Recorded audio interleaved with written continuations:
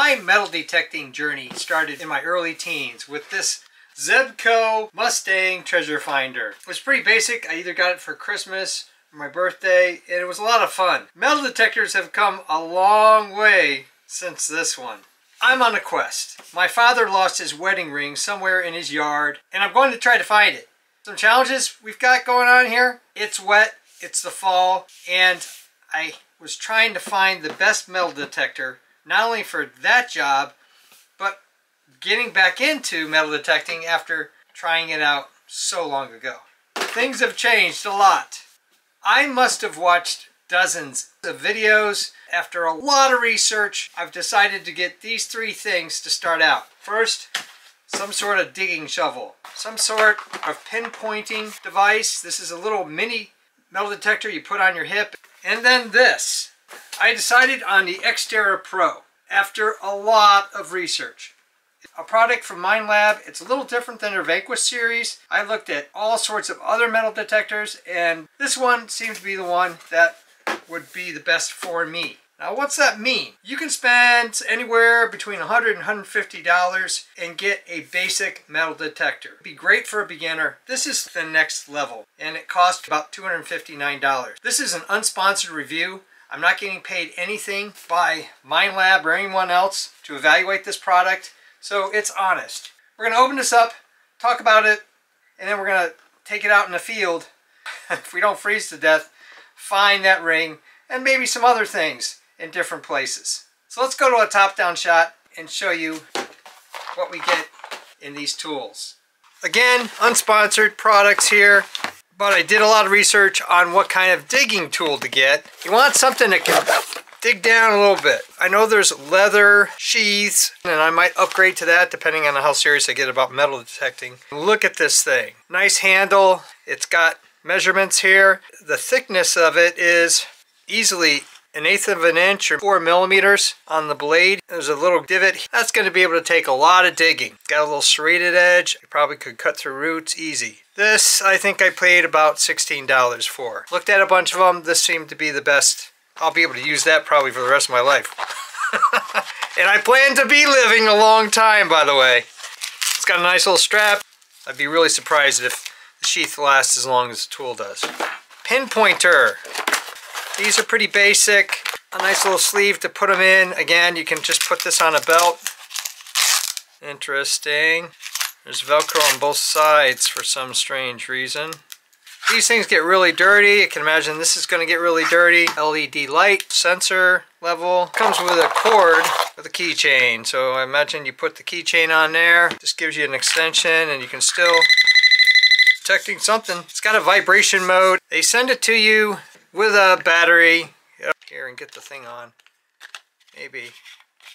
So you could store it with the battery not in place. I'm not a big fan of keeping batteries in because they can corrode your electronics. How do you repair corroded electronics? That's another video I'll post up here. I'm going to make that one soon. I'll post down below where you can get something like this. Alright, now what we've all been waiting for. The X-Terra. I chose the X-Terra for some of these things. Had a park, field, and beach mode. It's waterproof to 16 feet. Not that I'm going to go down to 16 feet, but it's probably nice to have that feature because I plan to go and surf both freshwater and saltwater. I'm a little skeptical about the saltwater ability of this to endure, although they're advertising it. And Minelab's been around for a while, so they probably know what they're doing. But saltwater is one of those things where that's really wicked to electronics and pretty much anything in general. Having spent many, many years around technology in saltwater. It's light, it's got audio controls, choice of coils. It comes with a V12X. I'm not sophisticated enough to know whether or not these are better.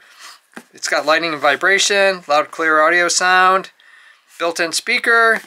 It'd be nice to have a wireless headset so I could Bluetooth in and not draw a lot of attention to all the beep bops. And it's built to last. 3-year warranty. We'll see how that goes. That's pretty darn lightweight. They're not kidding. Here's the sensor piece. All well packed. Here is the armrest. A little Allen wrench with a screw. A cord, cable. This is another feature that I really liked. It collapses. You know, that's kind of nice. And I'm presuming that this fits in here without looking at the instructions.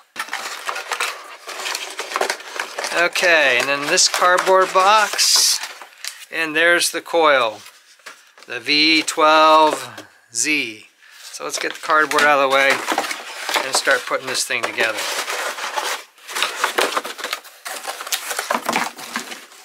I'm big in design, having an engineering background. This is why it's waterproof. High quality build right there. The cable. Immersing this piece, I'd be a little concerned about that, but we'll see. It's lightweight, and so let's get it together following the instructions.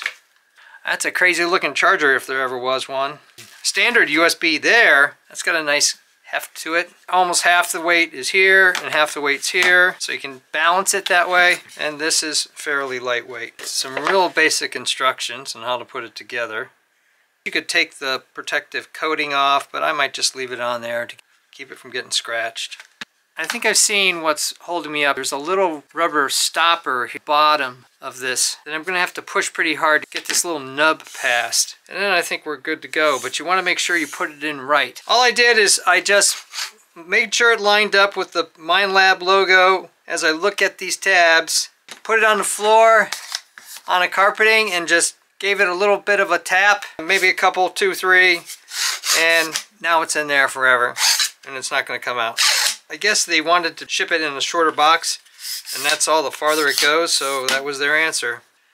And this goes on here like this, but before you do that, you gotta slide on this. This has got an adjustment on there, which I kind of like, because depending on how tired you get, you can move this back and forth to counterbalance the end, and then the strap also helps with the counterbalancing.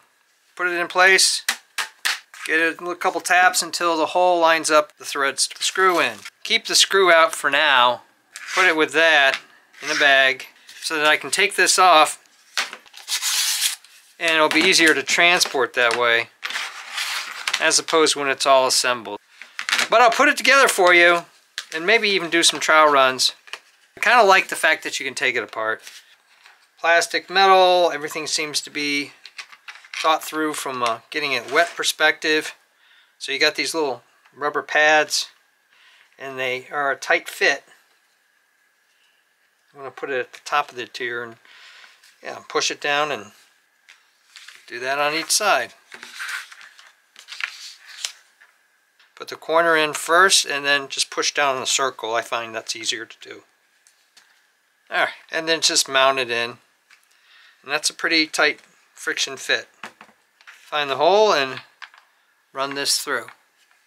Sticker here to take a picture of, and sticker here to take a picture of. There's a little notch here. Need to line notch there and then gently push it in and then screw that in place. And supposedly that's a watertight seal. Oh, there's also an arrow that helps you know which way is up when you're putting this together. This is the whole thing assembled, right around 30 inches. It's 12 inches high. If you take this off, that would flatten it out a good bit. As wide as this detector, which is 9 inches, about 2.5 pounds. The fact that you can adjust so many different things here for the user is a big plus from the human factor standpoint. There was a little bubble in the protective screen and I was able to push it off into the corner, so that's good. I'm just going to keep that protective screen on. First impressions, that's the on-off, volume, dimmer switch looks like, and then all the various categories, which is all described right here. Initial first impressions are, I really like the design of this. You can take it way far out. Now it's just a matter of taking it out in the field, the beach, outdoors, and giving it a test run. Just running up against a time constraint here, otherwise I would take it out and test it right now. When I do, I'll post the video up there and down below so that you can check that out. So much better by 40 years maybe than my original metal detector when I was a little kid. Thumbs up and comments, always appreciated. Thanks for watching. If you're interested in technology of all kinds, testing out that technology, making and breaking things, designs of all kinds, I even do costumes, cosplay, and props. Check out my channel and please subscribe, because you never know what honest review you might see.